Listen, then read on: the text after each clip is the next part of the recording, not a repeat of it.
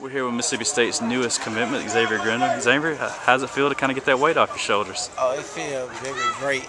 You know, my mama really liked the place, and that what really made me to make the decision today. And my coaching staff, you know, all the coaches around here is very, very. You know, I look up to all the coaches, and I really want to be a Bulldog because they're moving the program to the next level. Why today? You know, was there something special about today, or just the first chance to get back up here? Oh, it's just the first chance to get back up here. It's like I was gone too long, you know. So it was a great workout today. You know, ran the 40, jumped, and talked to Coach Marlon, you know.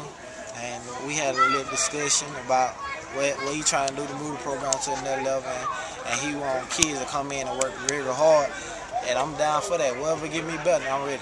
I know you got a big honor this past week, named one of the Dandy Dozen. Just what did that mean to you, just to be named one of the top players in the entire state? You probably already knew that going in, but just to get that honor. Really, they had me scared for a little minute. You know, it took real long, but it's very, very humble. You know that they named me Dandy Dozen, and other people think I'm that good of a player as well. So it's very humble, and I think everybody who voted me, and I really appreciate that.